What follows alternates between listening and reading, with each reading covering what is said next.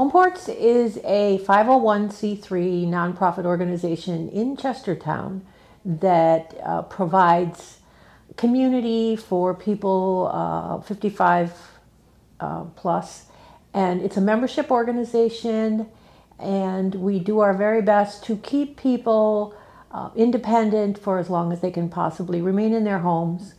What makes the phone ring for HomePorts is transportation. Transportation is a big issue in Kent County, so with our membership we are able to provide them, the members, with 5 rides a month.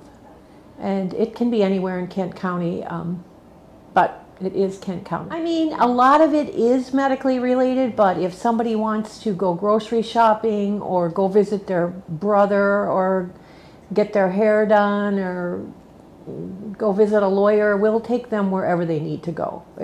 We try to, it's not all about health and wellness. Generally, they make a phone call, a family member or the member themselves will make a phone call. They'll call into HomePorts. We have an office in the town hall. They call into HomePorts. I get a message. It gets forwarded to me.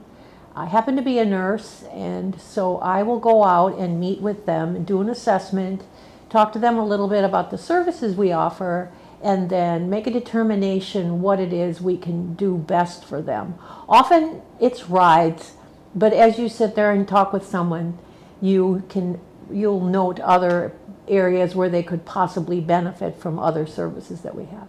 Right. Cell phones and TVs are number one on the complaint list. So if they get a smart TV and they have an old cell phone, or they get a new cell phone and maybe somebody at the store went over it with them, but they really can't do it, we have a volunteer who is willing to go over and help them connect their phone and their TV, or just even help them with their TV as they try to navigate, and their phone. We're going to make a referral. We have organizations that we have made connections with that we make referrals to. We can't do everything, but we have a retired lawyer on our board. We have a retired physician. Questions can be answered. We can move them in a direction so that they can get the help they need. The expo is an event held in the fall. I've been there now, this will be my 3rd, but this is a fundraiser that we do, and the way it's done is it's done at the Y, and we have vendors, exhibitors, speakers. We provide information that would keep anyone within Kent County healthy, wealthy, and wise. Vendors, people who provide home care services, people who clean your gutters, the corral, organizations within the county that provide community and service for anyone who needs it. A lot of these things feed into your better mental health, which then helps you remain physically healthier.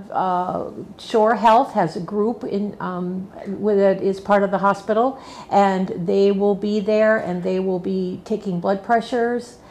They will be answering minor medical questions and moving them in the direction of their primary care or whatever other services they need. The Health Expo has been extremely popular. We attract over 300 people visiting and generally 50 to 60 exhibitors.